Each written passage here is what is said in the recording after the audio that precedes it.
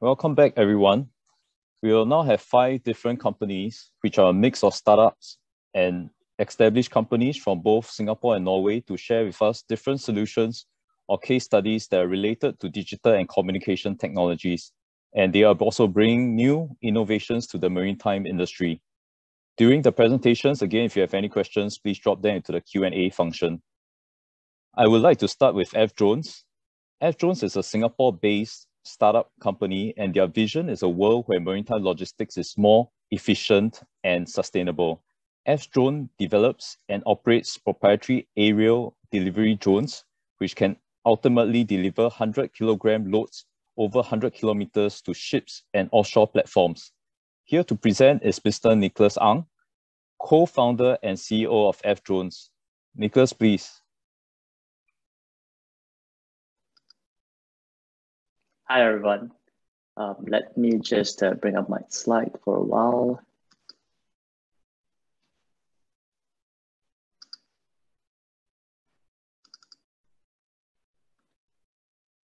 Okay, cool. So I think you guys should be able to see my slides now. So I'm Nicholas, the co-founder and CEO of F-Drones. Like Daniel shared, we are based in Singapore with a vision very much to make the world's maritime deliveries more efficient and sustainable. We are the first company to have commenced commercial drone deliveries here. And in November last year, we became the first company in the world to complete a commercial night drone delivery. So at that point in time, we helped deliver a critical spare part for Wilhelmsen to Björn. That's a vessel owned by Björn that was anchored about 5 kilometers from shore, and that delivery was just completed in under 7 minutes. The payload itself was another significant milestone, being the world's first 3D printed CE certified lifting tool for water at that point in time. The problem which we are solving with drone deliveries is that every year, launch boats, supply vessels, and helicopters make more than 2.5 million trips to deliver supplies to ships anchored within ports and also to offshore oil rigs every single year. And this number is actually going to continue to grow with the growth of more offshore assets, such as in offshore wind turbines. In addition, ports are also growing to become more congested as global seaborne trade continues to grow. And this is just a snapshot of the situation in Ningbo. And if we look at marine traffic, most of the world's busiest ports actually look pretty much like this. And we certainly therefore need a more efficient way to move people and cargo within ports, not just within the shore side, but also within the anchorages as well. And what we found out also is that the traditional means of sending items to ships and offshore platforms are pretty pollutive, adding more than 100 million tons of CO2 every single year. So if we take a closer look, an average launch actually produces more than 6 kilos of CO2 every kilometer it travels. And a helicopter, which usually flies a lot further, produces 3.5 kilograms of CO2 every kilometer they fly. They are also pretty expensive and not the most time efficient. So if we were to just take an example, a delivery by boat to a ship that's anchored about 20 kilometers away from shore, it would easily take about 2 hours, cost more than $2,000, and produce more than 100 kilos of CO2, just that one single delivery. But with a drone, the same delivery can be reduced to just 2 minutes, cost only about $500, and emit almost zero CO2. But the challenge is that drones, while they have the potential to change this, but they are not yet good enough, considering that marine and offshore applications require drones that can lift heavier loads over longer distances. This is why we are developing our proprietary drone, which can fly 100 kilometers with 100 kilogram loads. It would be an eVTOL that takes off vertically and flies like a plane. It would be aviation grade, so unlike consumer drones, it will have all the safety systems required. As a fully electric drone with zero dead weight, it will be more efficient and sustainable than any other drone, certainly in this payload range category. So this is quite a unique aircraft. It will take off vertically like a helicopter. The whole aircraft will rotate to fly forward with its fixed wings. That's how we can fly further and faster with heavier loads. And then it will land back vertically with high accuracies using computer, even on rocking vessels. Most importantly, our customers can benefit from cheaper, faster, and greener logistics. So you may be wondering, what can we carry, with 100 kilos? So on the right-hand side of this screen, these are some of the items that our potential customers have told us that are critical to their offshore operations, like drill bits, gas tanks, sensors, even live rods to be sent with our drone. And under 5 kilograms, we have found out that this is also a very interesting market because a high volume of these items, including bunker samples, spare parts, and documents are being sent to these vessels on a daily basis. So it's going to take us some time before we get to the big drone. So Hyperlaunch Heavy on the right of this screen will only be commercialized after 2023. It is a drone that would be about the size of a car that can deliver payloads of up to 100 kilos over 100 kilometers.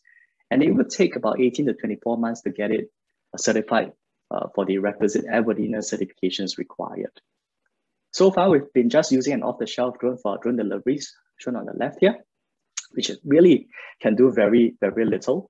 But in between, we've actually been building multiple drone platforms as part of our development roadmap. In fact, we will be commercializing 2 of these platforms, namely Hypercopter, which can be carrying 5 kilos over 30 kilometers, and Hyperlaunch, which is a scaled-down version of the final product, and it would itself be able to carry 5 kilos over 50 kilometers. And we are looking to commercialize these 2 drones within the next 3 to 4 months.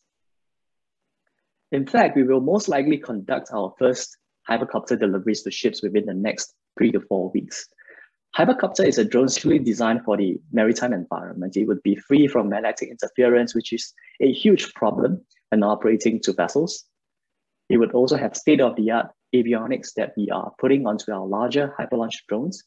And Hypercopter would also, if we were to end up in water, I mean, we never want this drone to end up in the waters, but our customers have asked for this, so that in a worst case scenario, they would still be able to track and retrieve the spare part or document, which may be the only PDF anywhere else.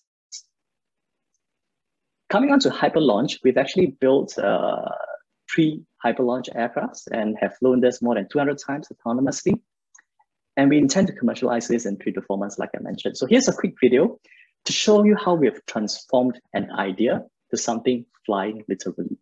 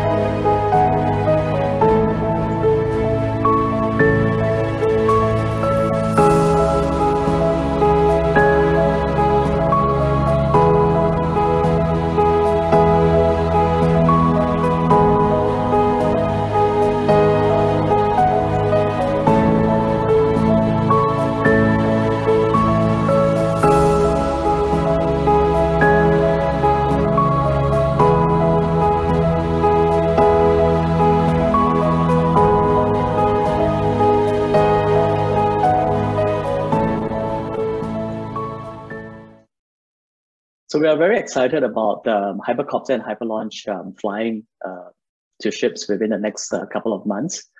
Transforming maritime logistics to be more efficient and sustainable is certainly a core focus for us. But digitalizing our operations is certainly on the top of our minds as well.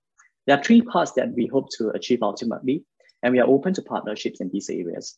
Firstly, in the front end, which users use to book or order drone delivery and track their parcel or cargo status.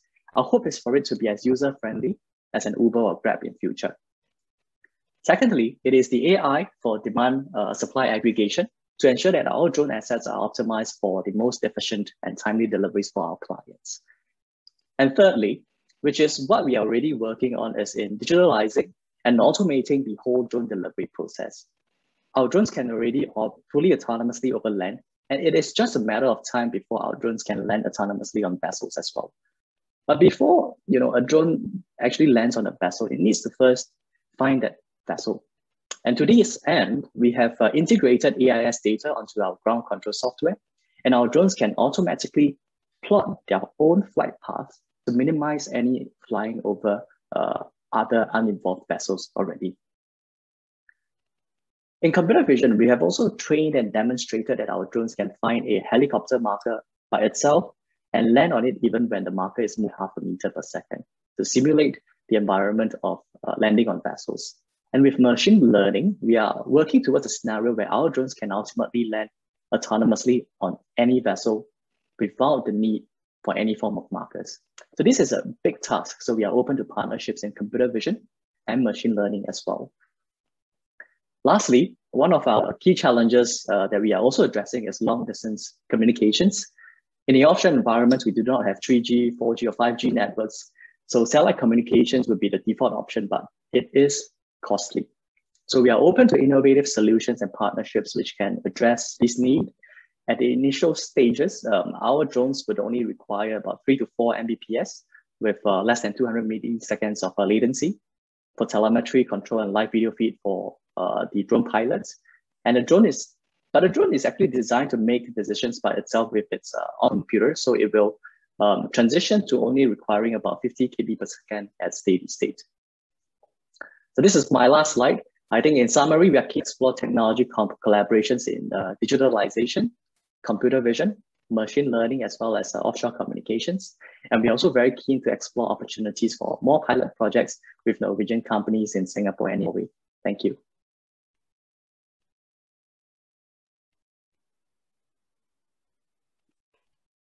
Thank you, Nicholas, for the excellent presentation. Next, we will have AOS Offshore.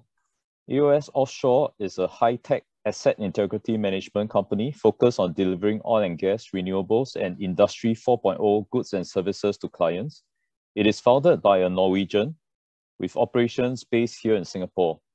The presenter is Mr. Peter Nilsen himself, the founder and managing director of AOS Offshore.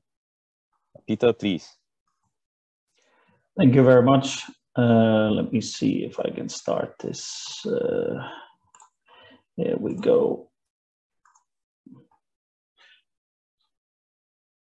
And hopefully everyone can now see the presentation. So what I'll do is a little bit elaborating a little bit on what Nicholas has just shared with us. I will be talking a little bit about the subsea and aerial drone capabilities. So I will do a little bit mix of what we have done and current projects that we are working on and developing. First of all, we will show a little bit about how we can do air and sea simultaneously operations, meaning that we can actually do subsea and aerial drones working together and also have a real-time software platform that can communicate and make the operators know exactly what's going on and all the rest. The subsea and heavy lift aerial drones, I'll be showing a little bit on the logistics side. Me, myself, come from the oil and gas industry. We work a lot with oil rigs all over the region, and most of the stuff that we're dealing in is normally quite a lot more heavy than 100 kilos. And as everyone knows in this business, it's always in urgent need. And the last thing I will do is to talk a little bit about the spot-on software that we're using for this. So this is a typical scenario that just to show you the capability of what we have. We can do in any case of catastrophe or an inspection scenario, we can actually multitask numerous things, and we can tie all this in together with all types of software. It is all at the end of what the client is asking for and what is the general focus on the problem and what we have to look into. The same thing will happen also for the aerial surveillance capability. And there is the drones that we will show you a little bit later is, of course, there is basically today no limit on what type of sensors can be put in to these drones. One of the things that we have been doing is subsea drones for inspections. This is a project that we've been doing together with a client here in Singapore. We were tasked to come up with a solution to come up with a 100% diverless inspection. And the reason being is that they had a fatal accident some years back. From the first meeting until we delivered a full-scale pilot test, it took us 6 months. And we have now done, only for this client, 1,800 piles that we have inspected according to the API standards for offshore terminals. We have met all the criteria. What you see down on the left-hand side is probably the smallest subsea pulsed eddy current system in the world that allows you to do reading of corrosion thickness, but you don't have to clean the asset before you do that. And the last part that you can see on the side here is a inspection either under hull or we are doing inside tanks. Next thing I would like to draw your attention to is the unlimited movement and the software development that has been in this sphere. This shows you some of the pool testing that has been done with when you're using 6 degrees of freedom systems. So the software will enable us to basically enter and maneuver these subsea drones in any possible way. Now, there are 2 types of drones you can use. Is either they are surface tethered, meaning that you get power from the surface, or you can do them battery operated. Still, you will need to have a reliable system with a tether and also for transmission of a lot of information that we are requiring, that is required from the client. So it's high quality video, it is pulsed eddy current, it could be UT measurements. We also do laser scaling to see and monitor problems for our clients. These are fairly, I say, advanced operations, but we're using a common and off-the-shelf technology combined to with our various drones in order to see how we can solve it and do it in a very timely and safe manner. I think safety is probably the key here. Another thing that we're working on is with a partnership with a company called ACC Innovations out of Sweden. They are testing now the latest drones that has been ongoing for quite some time, almost a couple of years. The biggest and heaviest lifts currently being done is up to 400 kilos. This will allow us to deliver all kinds of logistics off to various types of locations, that being on the ship spare side or logistic solution for the drilling rigs. What you see here is actually a trial test for one of the world's largest windmill manufacturers. We are testing and simulating a robot tool that is going to be lifted up for doing cleaning of the windmill blades, as it is a huge part of the service being done to these during operation. So, and it's quite an interesting challenge that we've been through here, and also all the different type of flying that has been done. A little bit on, I know I'm aware of we're under 10 minutes, so I'm just trying to push through here. Another thing that we're currently working on is firefighting drones. This particular drones here is the similar model, but can be now lifting up to about 1,000, 1,200 kilos. These drones will be fitted with the different types of systems to basically autonomous or manual go and get water to any nearby location and then drop the water over the fire that might be being a building, being a vessel, being the various problems that you will be looking into. The system that you see here has been doing a lot of extensive testing. There are different models that are being done, but we're trying to use the similar known industry grades of equipment. So it's, as we speak now, there has been, well, hundreds of flights been done. And it is a part of also the certification of these drones. We are doing a two-way certification. One is for the international EASA certification side, and the other one will be one that will be moving into operating in the wind farms. As was mentioned earlier today, you are actually creating a little bit the road as you go. So some of the things that we are dealing with, there is no, or sometimes there is not even the right regulations for us to discuss, and we have to then discuss with our clients and possible solutions and see what we need to certify them against. And the last part is just to show you on the spot on software. We are using them both for flying and for subsea side. We have just put in a couple of things in here in terms of what we have done in the region. This one is down on the left here is a mooring dolphin for a client. So that is a combination of a photogrammetry and scaling, making a 3D model. And the other thing that you will see on the right-hand side is a 3D sonar model that has been done of a damaged mooring dolphin in Singapore. This particular last mooring dolphin that we were involved in had such poor visibility in the water that we had to use a combination of video footage and a 3D multi-beam sonar to create the actual model. And there is no limits for us to collect the data and overlay this onto the map and the drawings or charts. It's merely about what the client would like to have. And we try to use a lot of the technology that has been used, both subsea and so on, in the oil and gas business. So I think that is, that's all from me for now. Thank you.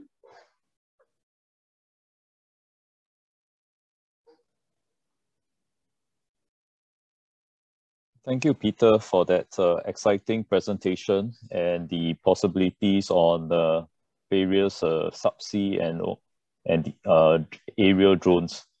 We will now have Maritime Robotics. Maritime Robotics from Norway is one of the internationally pioneering companies within unmanned surface vessels, USVs, and has delivered more than 60 unmanned boats to international customers within maritime data acquisition. Based on their core technology within maritime control systems, Maritime Robotics is now scaling their technologies into new business areas. Here to present is Mr. Vegard Hovstein, CEO of Maritime Robotics. Vegard, please. Thank you very much. Good afternoon. I see that I have some, let's see here if I, looks a little bit strange on the video setting here, but okay, I'm coming out of the blue. Let's see if we can do it. There we go. I think it's better. Yes. Can you bring up my presentation, or should I do it myself? There we go. Thank you very much. So I'm gonna thank you very much for being invited. It's a pleasure to be in this seminar. I'm Vegard Evjen Hovstein. I founded Maritime Robotics in 2005. I have a background from control engineering in Trondheim, Norway, and has been working with unmanned systems for the last more than 20 years, actually. Yes, so my presentation is to show you a little bit about what we are doing in terms of unmanned surface vehicles, unmanned boats, if you wish, as mainly cost-effective solutions for maritime data acquisition, which is our main market of today. But I'm also going to show you a couple of potential business developments that we're working within transportation. So next slide, please. So we were established, as I said, in 2005. We have 2 main locations set up in Trondheim, which is our main headquarter, and we also have a setup in and around Oslo. We are now working mainly into the geospatial mapping market, mapping if you wish, surveying, and environmental monitoring, defense security, and we also, as I said, working within transportation. We have about 5 million euro in turnover last year, and we are seeing growth of approximately 20 to 30%, have had and will have for the next year also. We are in these days passing 40 employees. We are 35 plus at the moment I wrote this slide. Next slide, please. Yeah, historically distributed over aerial products, but I'm going to talk now mostly on the surface segments we have. So next slide. So we started now our first prototypes sailing in 2007 on the Trondheim fjord, and this was well before you may have heard about the Trondheim being and the fjord outside here being the first official test area for autonomous ships. That's correct, but it has been a lot of robotic testing here well before that. So this is from 2007. It was a boat sailed around very fast actually, without any real purpose except sailing around. So the real challenge for us has been to find what should we use the technology for and how to commercialize it. So next slide. So our Mariner platform, which you saw the first prototype over here, is later now developed into a very capable product in which we have a product line. We produce approximately 1 Mariner per quarter as of now, and mainly selling it to data acquisition needs. It will also be a very interesting platform, we think, for initial users within transportation.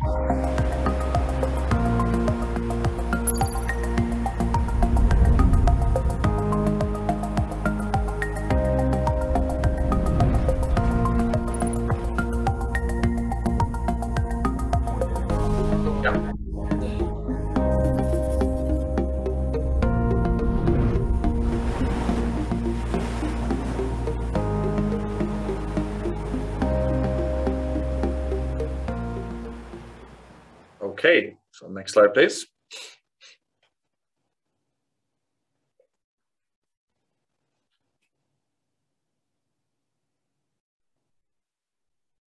Yeah, and the Mariner is controlled then by from a vehicle control station, a shore-based or mothership ship-based position for the user is. So this is our Otter product, our newest product actually in the USV segment, but there has been really a commercial hit. I think we are one of the most selling USV providers now in the world of this, and also actually to Asia, Singapore, Japan, Indonesia, relevant for your region. This is the typical environment on where the Otter operates best. It's a sheltered water robot of about 2 meters with a lot of payload options. So it's really the payload that matters here, or the data acquisition sensors that matters. So main purpose of this one is then seabed mapping or bathymetry if you wish. So next slide. We can have make, for example, this kind of topographic seabed map. This is a dam, hydro dam, very fast, and we have had now very large. We have about 50, 60 of these now distributed around the world, and very satisfied customer, mainly because we are integrating the sensors so well into our software. So the user experience is efficient. Among profiled users, we have a lot of survey, geospatial data acquisition companies, but we also have such as Royal Navy and US Navy on our reference list as of now. So this is a very strong market for us right now. Next slide, please.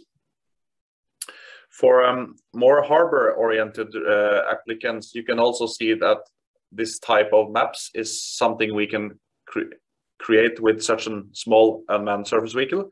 So this is where the underwater sonar makes the colored segments of this picture you see here. And we also attach a laser scanner, LiDAR if you wish, on top of the boat, and we can also then scan and make topographic XYZ maps of the what's above the sea level. Next slide. So this is again the Mariner, which we briefly spoke about. I think we don't have time for this video now. It's from Spitsbergen, also another example of data acquisition. We can go to the next slide.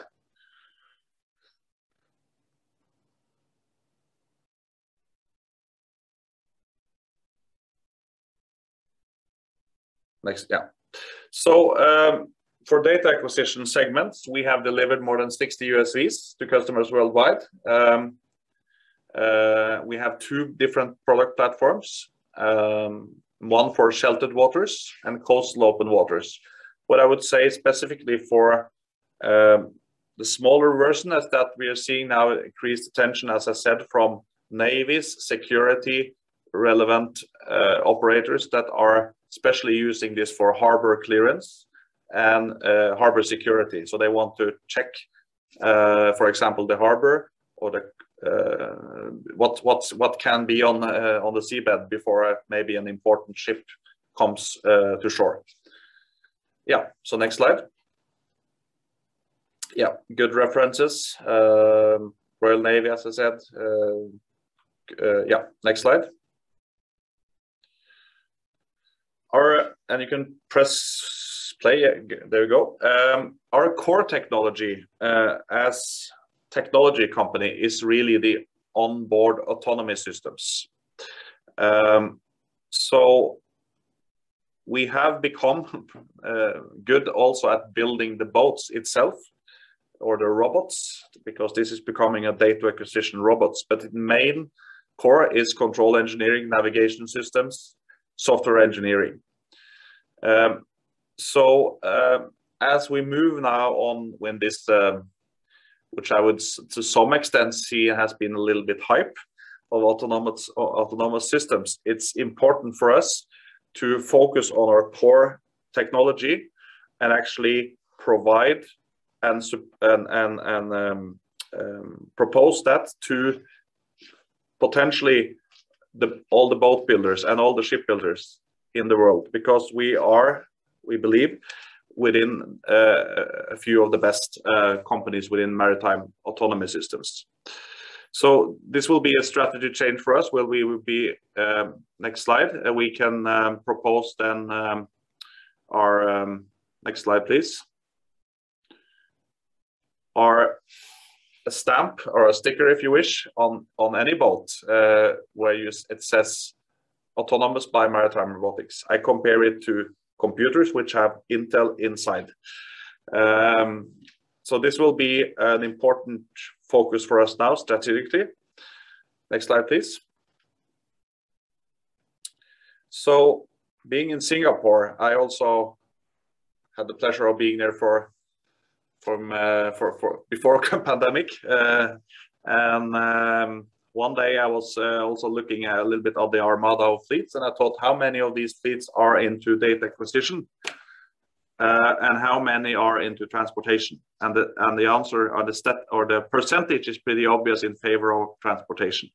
So I think it's important for us to scale our technology, our core technology, now into the segment of transportation, keeping, of course, the important market into data acquisition well fed. Next slide. So in that respect, data acquisition, we're going to continue with our turnkey integrated data acquisition robots, but we're going to move also into transportation in a more autonomy on board way. Okay, next slide. So we were on a little bit on the headlines a few years back when we launched a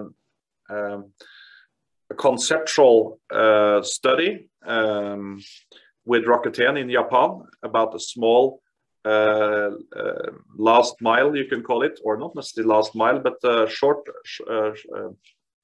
short passage sea freighter designed around two standard containers.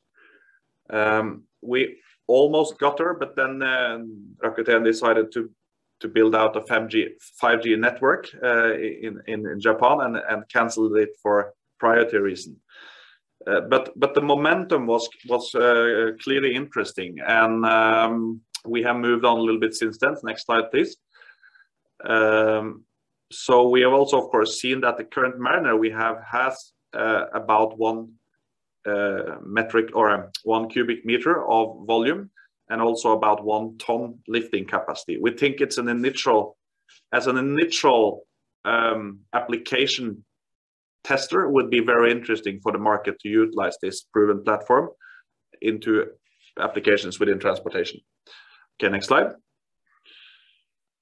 We are also now actually for a customer with delivery in Q1 22, delivering or designing and building a larger 9-meter USV, which will also be even more aimed at possible usage within transportation, as you can see indicated here. Next slide. We are involved in, I would call it business development against autonomous passenger transportation. This is a vision, ship design made by Hovstein. Our role will again be autonomy on board of these kind of vessels. Next slide. To help us kind of carry these business development activities, we are involved in a project in a city in Norway called Kristiansund, which has a strait where they have an existing ferry today, small ferry, and they will now build, next slide, a new electric passenger ferry, which will have certain elements of, you can say it's going to be more autonomous. It will be automatic, but it will also be certain autonomous function and autonomy ready. So in this way, we also see that we can partner up with different boat designers, different boat builders to prove our core technology inside, maritime robotics inside. Okay, I think maybe that was my last slide. Next slide. Yeah, so thank you very much for your time, and it was a pleasure. I hope to see you in Singapore when the world is getting more back to normal, hopefully maybe next spring. So in the Maritime days there. So until then, see you next time, and have a very nice day.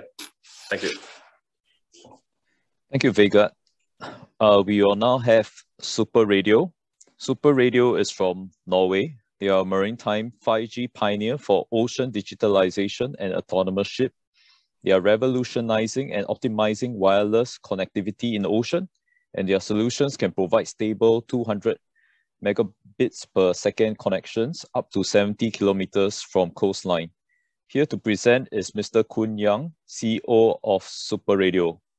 Kun, please. Yeah, thank you for the introduction.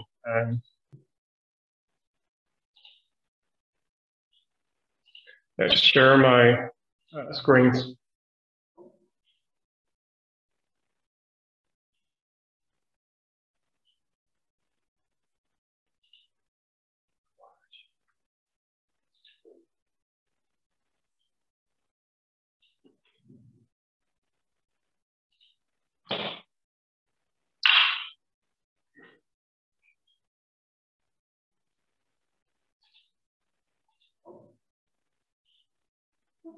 Hello, is everyone can hear me? Yes, we can. Yes. So thank you for the introduction, and thank you for your time. So my name is Kun Yang. I'm the founder of Super Radio AS. So today I'm going to introduce our work on the marine 5G solution. So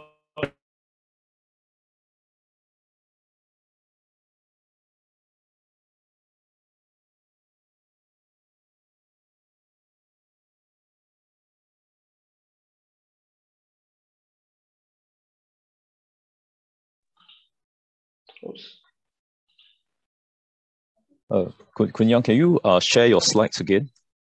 Yeah, I have done that. Is that okay now? I think it's coming up. Yep, now it's fine. Yep, please go ahead. Okay, sorry for technical problem. A short introduction about myself. So I got my PhD from Norwegian University of Science and Technology. 10 years plus on land-based maritime communication experience. So I'm leading the world's first maritime 5G project, funded by the Norwegian Research Council called Maritime. And also we got Seal of Excellence from Horizon 2020 SME Instrument Phase 1, participated in several Norwegian and European national projects. And I was also invited as a speaker at the 5G World Summit and Asian Pacific Maritime to talk about the 5G for the maritime vertical. A short introduction about Super Radios. We were founded in 2014, based in Oslo. And in 2016, we started to lead in the world's first maritime 5G project, 14 million Norwegian kroner. And in 2017, we have developed a proposed dedicated maritime 5G massive MIMO solution, and also got grants from Innovasjon Norge.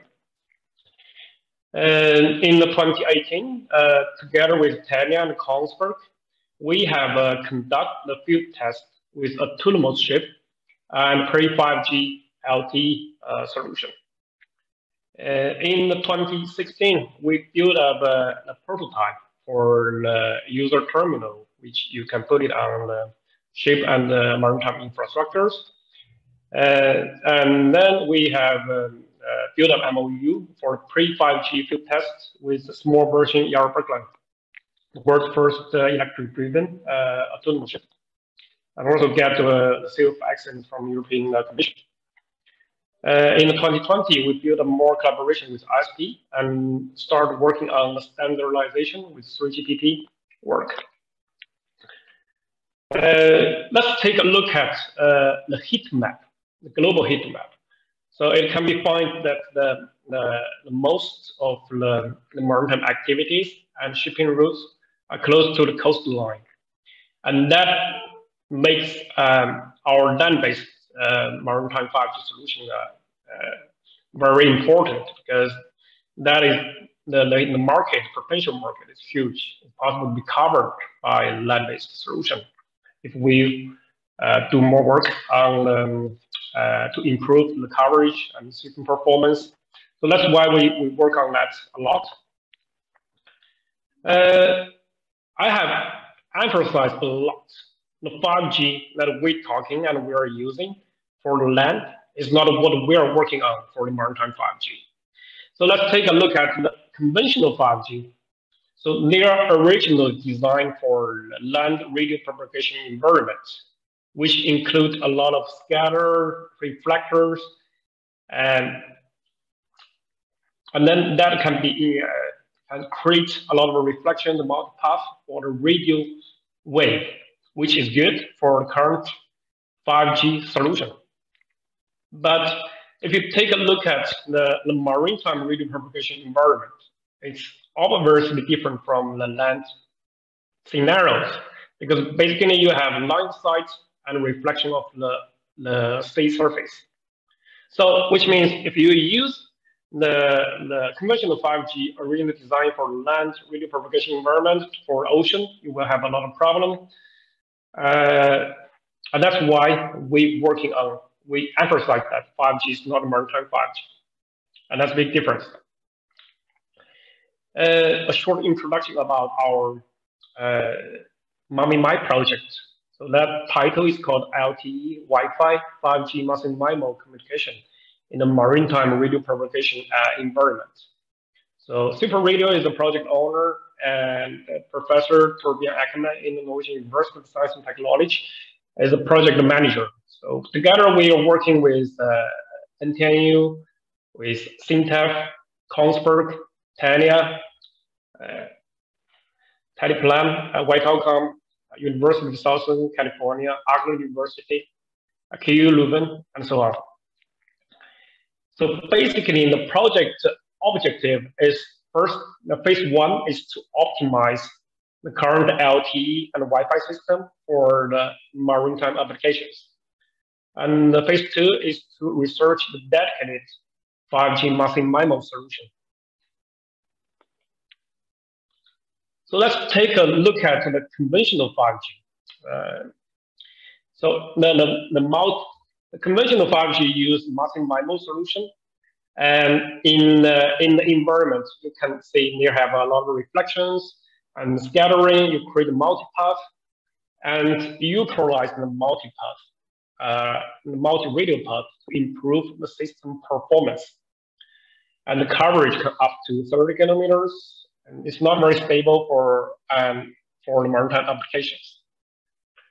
But let's move to open sea environment. So we have pure line of sight and reflections. So it's very difficult to create a multipath to improve the system performance as we expected. And then based on our many years of research on the radio propagation over sea, we have proposed the maritime 5G solution. So that's on the right-hand side of the photo, that's the structures that we have built up the massive MIMO solution to create the multipath, even under the line of sight solution scenarios. And on the right-hand and left-hand side, the figure is the POC, the proof of concept that we got in the Trondheim field measurement data. So if you take a look at the dark blue curve, that's the solution that we have. And under the same communication conditions, the light blue curve is conventional massive MIMO solution, which has been neutralized for the 5G base station. So it can be found that it's very clearly that under the same communication condition, we have 10 to 20 dB extra. That means we have 10 to 100 times better on the single strands, which can be used to increase the coverage and increase the stability and throughput. So that's why we are very confident that the coverage can up to 50 to 70 kilometers with high stability and up to 200 megabit per second data. The 200 megabit per second data is what we have tested in Oslo field, which I'll show later. So our product will be two parts. And the first part is the dedicated massive MIMO solution, which has been used for the base station side. So that's on the left-hand side. It will provide higher reliability and longer coverage and throughput. That is the TRL 5 to 6.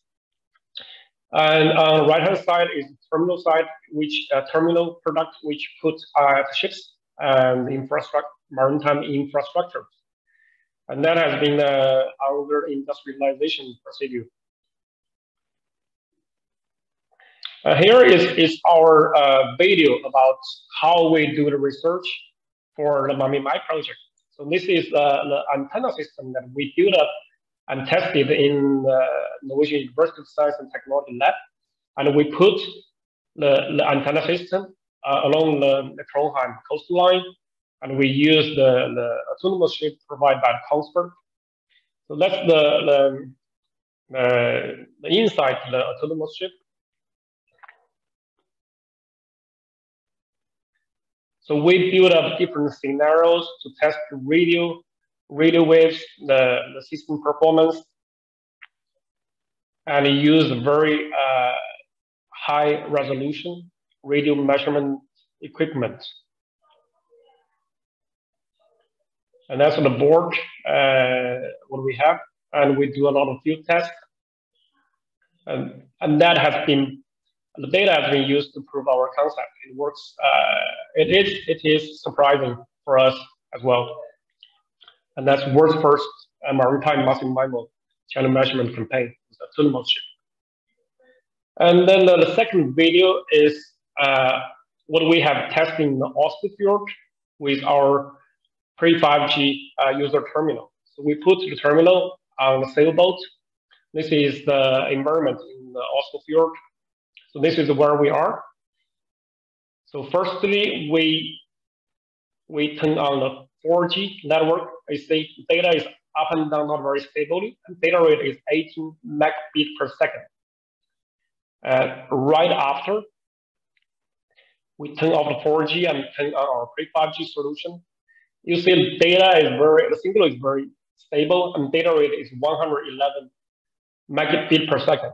So we have great improvements on both stability and data rate.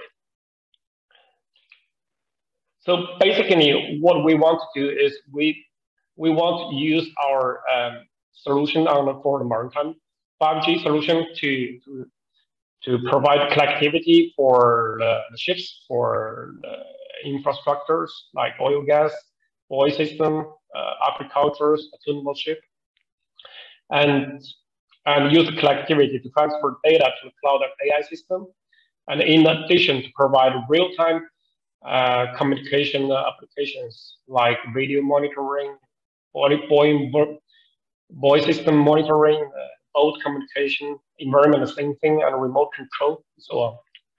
So that's pretty much what we have done and what we want to do. So thank you for your time, and that's pretty much my presentation. Thank you, Kun. We shall now have Kongsberg Norcontrol. Kongsberg Norcontrol is a key player in maritime vessel traffic management system from Norway, and they have also a strong presence in Singapore. They are working closely with both the MPA and the Norwegian Coastal Administration. They can also share more with us on the exciting new developments using VDES. The presenter is Mr. Björn Koster, Managing Director of Kongsberg Norcontrol. Björn, please. Thank you, Daniel. Yeah, I hope you can hear me now. Yeah, thank you, Daniel, for introduction. And let me share my screen.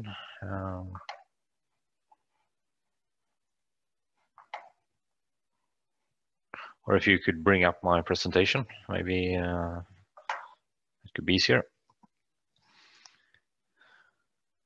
Yeah, yeah, thank you. The topic I'm going to introduce a bit more today is e-navigation maritime services using both potentially VDES and potentially 5G. I'm saying potentially because these services are still in the development phase and the trial phase. These topics were already introduced by Captain Ervik and Mr. Thomas Ting earlier today. So I'll follow up on some of the parts they already have introduced. So next slide, please. Three main topics I would like to highlight. It's the maritime services in the context of e-navigation from a VTS perspective, I would say, so vessel traffic services perspective. Really main focus is maritime safety and to a certain level efficiency as well. We do have several technology enablers, I would call them. Like today, you already have radio communication. Surprisingly, for some, maybe most of the data communication or communication between ship and shore is done by voice. So we have a use case to reduce the amount of voice communication within the VHF maritime communication band. We also already today have AIS, which really provides a position on all the vessels in the area, as you all probably know very well. It also has an application service message part of it, where you can send text messages, you can provide virtual ATONs and so on. But this is highly congested at the moment, and therefore VDES is the next step of AIS. That's how we would like to see it. There you have more possibilities to explore these type of services. And also, as our previous speaker nicely introduced, the 5G for maritime, this is really something which could be a game changer as well for the VTS service providers. We do have many services which are struggling within the current voice AIS environment, and to some extent VDES will support, but some services will require more bandwidth, which I'll get back to, and really the 5G or even 4G in a maritime environment would be really good. But the problem there is, as our previous speaker also said, it's the coverage, and really good to see that there are solutions coming within this area. Finally, we have some use cases I will shortly introduce. We have our Sesame Solution 2 project and the MPA Next Generation Vessel Traffic Management System. Okay, next slide, please. So e-navigation, as already defined, so I won't dwell much on it, but it's really covering a large area of digitalization towards the maritime industry, and it's by electronic means, exchange and presentation of maritime information. So from our perspective, we provide vessel traffic services systems, giving the shore side situational awareness. So the question is really, how can we share this situational awareness with the vessels to make them take better decisions on navigation decisions and get a higher level of maritime safety. Next one. So we have we are focusing on 3 different service types as defined by IMO. The first one is the VTS information service, where we focus mainly on navigational situations and warnings, but also metrology and hydrography information, as well as electronic navigational aids. Next one. We have maritime safety information services, where sharing on navigation warning areas, for example, is a key thing, but also sharing of meteorological warnings and forecasts. Next one. And vessel shore reporting service. This is maybe one of the first maritime services within the navigation platform which will be provided. You have 2 different type of reportings. You have a pre-arrival reporting, and you have a ship reporting system, which is defined for certain special cautious area, like the Strait Rep in Singapore, where all vessels coming or all vessels which are subject to this mandatory reporting have to provide certain information when entering Singaporean waters. The same you have in Norway with the Bar Rep, and or in the English Channel, where you have the Kaldov Rep.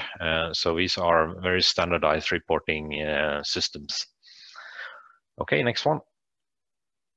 So these 3 areas will be focus for our further development, and is already being developed, but will further enhance these in the coming years. Okay, next slide. So we have during the day already heard a bit on VHF data exchange system, that's a VDES. So you do have both terrestrial VDES stations, and Kongsberg provides both mobile station on board the vessel, which can replace existing AIS unit, as well as base station on land, which would replace the existing AIS base stations. So that's one level of the VDES, where you get coverage as you do today with VHF voice communication. But to really explore the possibilities of VDES, we also have a satellite VDES coming up, which the panel discussion also today introduced nicely, and Kongsberg has participated in this effort, and we hope to see more of these satellites coming up, so we get a more extensive coverage, of course, and hopefully that will come during the coming years. It has to come, and as one of the speakers said, it's first we need the communication infrastructure in place, and then we will provide services which can utilize this technology. So next one. Next one will be an introduction of some demonstrations and tests which have been done. I won't go into detail of all of these, but there has been one with a Coast Guard vessel using VDES satellite already in 2019-2020 in collaboration with the Norwegian Coastal Administration.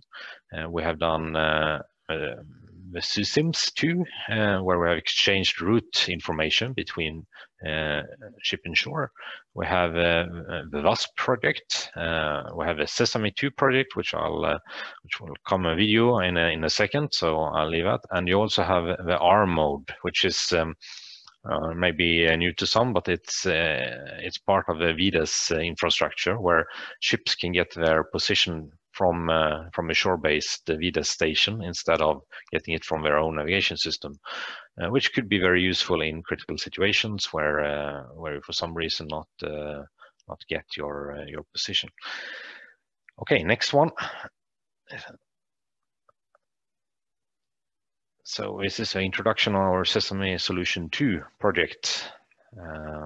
I don't hear any sound. I would assume you don't hear either, but it's basically presenting e-navigation voyage into Singapore port.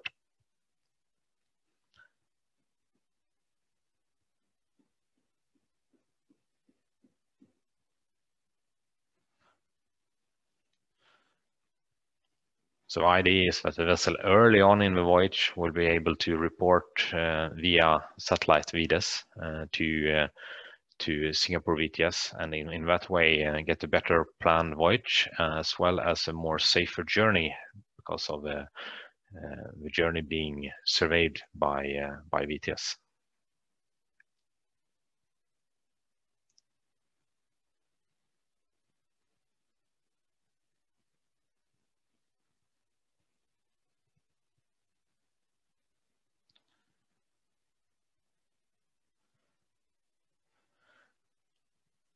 Okay, we'll jump to the next one.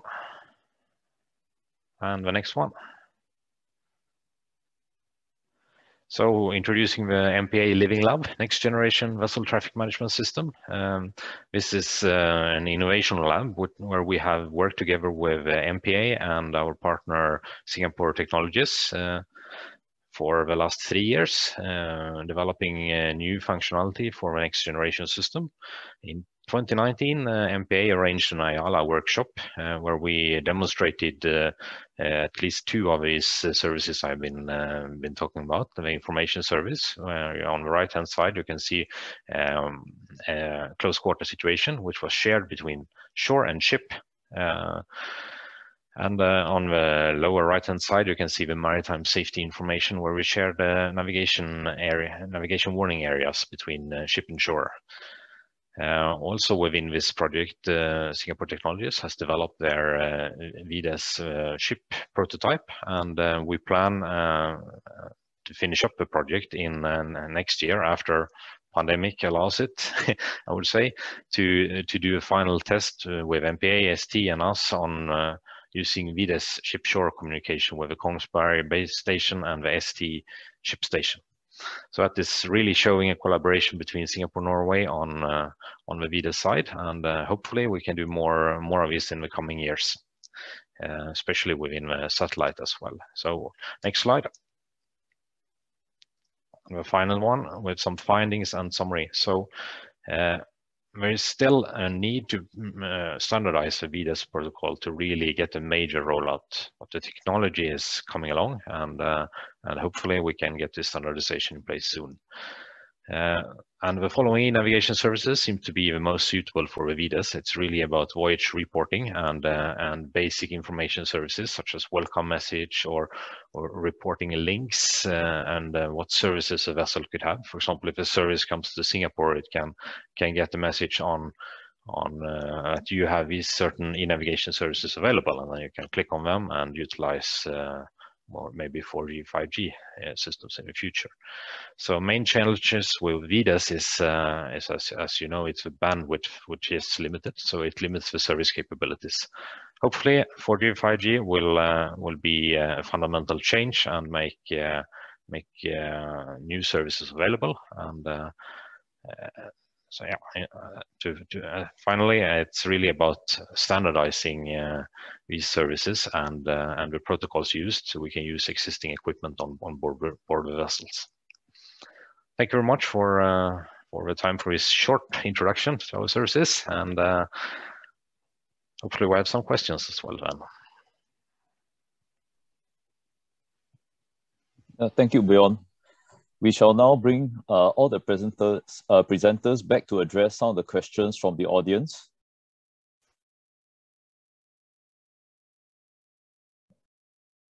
Okay, we'll start with a question for Vegard from Maritime Robotics.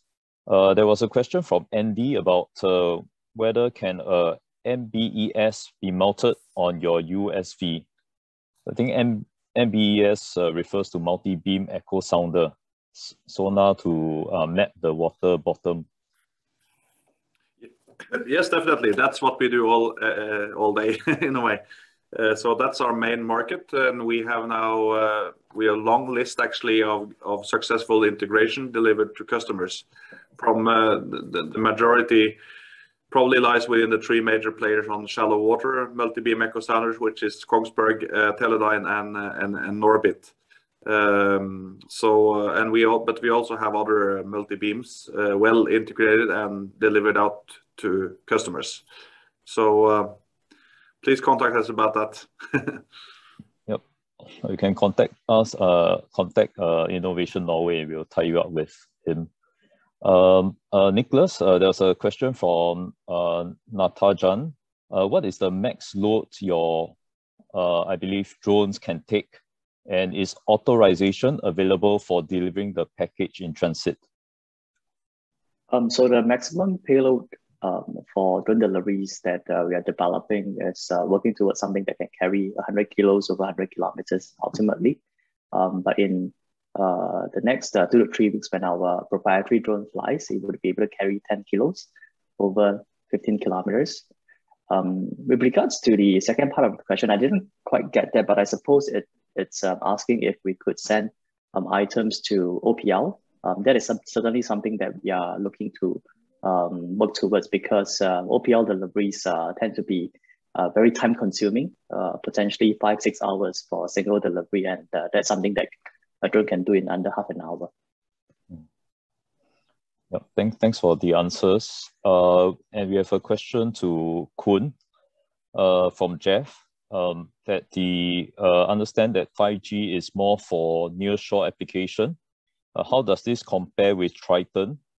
I believe Triton is another maritime wireless solution. I'm not sure if you know this, but whether you can give a reply on this. Well, that's a problem from my side as well.